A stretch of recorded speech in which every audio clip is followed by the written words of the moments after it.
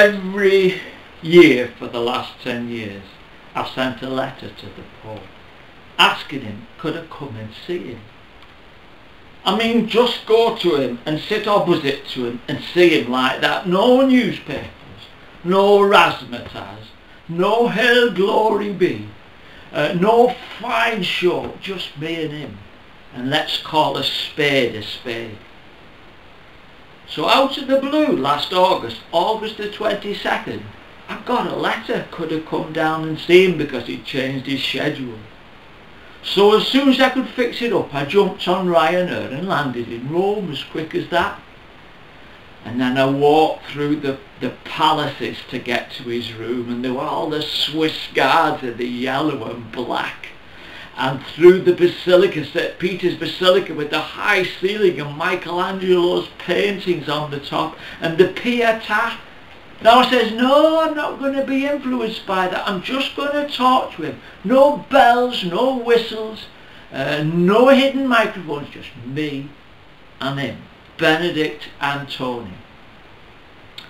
Well, I got there, and he sort of knew I was coming, because I went in the room and he stood up to greet me. He was all in a black suit, as though he knew I wanted a plain conversation.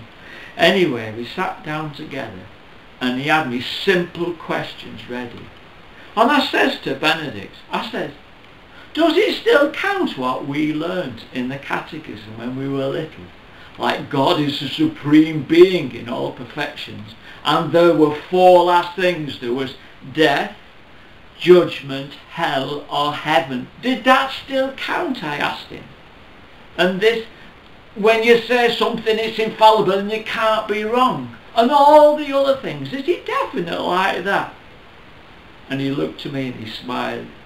He said, well, in olden times, Tony, people wanted a simple and direct answer. They wanted the truth, just like that, wrapped up carefully, and then they were happy. It was like we were feeding them answers on a plate, and they ate them and they were happy and they were full. But they never had to do any cooking or thinking, and that's the way it was. And millions were like that, and they were so busy working and being in trouble that they didn't have time for anything else, so they were happy. But times have changed now, and you can't really wrap truth up in a box and say it's always going to be like that, because we had a catechism and canon law, and we had everything mapped out, and the creed, we had it all mapped out, everything exact. Well, we found out a lot. We found out that truth is changing its dynamic, and what we found out is how compassionate people are, how good they are in their hearts. And this was a big discovery, because we got into a lot of trouble, because I can't say any words on this sexual abuse now, because people were so hurt by the little children being abused and all that there was no words to say, and how sad and sorry they felt. We learnt a lot from them, because we were all stuck with the rules and things like that. So we're going to change it. We're not changing it yet. So you can't just take people out of a simple way of looking on things to a very different way. It takes time. But we've got committees going, and they're working behind the scenes. And Tony, do you know why I'm here? Well, my name, as you know, is Cardinal Ratzinger, and I was one of the most conservative cardinals that they had. And they wanted just to hold back a little bit more. It was like the boy who kept his finger in the dike. Do you remember in Holland the sea was higher than the land, and they had dikes all around, and the little boy found a leak in the dike which could have got bigger and bigger in the night time, and then everybody, if he hadn't stopped it, would have been drowned. So he kept his finger in the dike and he saved all the people. Well, that's what I'm doing now. I'm keeping my finger in the dike, because the changes are coming thick and fast and we can't stop them. But going back to this compassion and love that people have, this is a new thing for us. It's never been let go. But with all the press and the internet. Everybody knows what's happening all over the place. And if somebody gets hurt, if somebody gets murdered, if there's a tsunami, we know about people's heart, and the amount of organisations that are giving money and what's springing out of the heart is absolutely amazing. So one of our committees is, you see all this splendour, the Basilica and so on, we're going to sell all that. We'll get about 700 million euros for it, but we'll keep a 50% stake in it because it's going to become a museum, and we're going to use all that money for all the poor people in the world. And then the priests and the cardinals and the bishops, they're all going to live in simple houses. And the rest of the money will go for making people have enough to eat. And will we change anything else? Well, Christmas is simple. Christmas is down to earth. People are happy. We'll never change Christmas. There are a lot of myths and stories we brought together to make Christmas, but Christmas has been our best success. Because people at Christmas, not only are they nice to the people they're with, but this goodness spreads out all over the world, and through the television there's a big happiness coming along.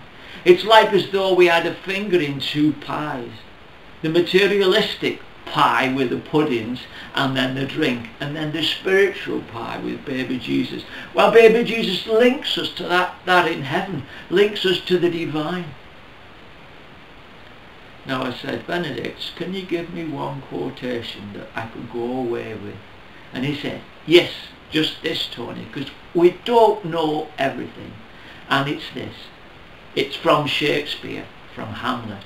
And he said, do you know, there's more truth above the heavens and on the earth than are dreamt with in your philosophy, Horatio. In other words, we don't know it all at all. And Tony, there are many things we talk about, but he directed me attention to the big fountain in the square, and all the water was gushing up. He said, you see that fountain?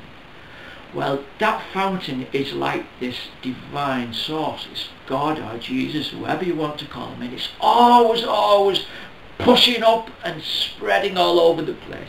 Now when the water falls down, people have different coloured cups. The Hindus have one cup and they drink out of that, and then the Muslims have another cup and they drink out of that, and the Christians have another cup, and all the religions are drinking from different cups. But the water, the divine inspiration, is always the same. So I thank the Pope for his directness, and I wished him well. And there's one favour I asked him. I says, Benedict, I'm not going to publicise what you said here tonight, this afternoon, but can I just put this little video on YouTube just to show people in a small way what you've said and how things are changing? And he smiled at me and he said, yes, you can indeed, Tony. And I said, thank you very, very much, Benedict.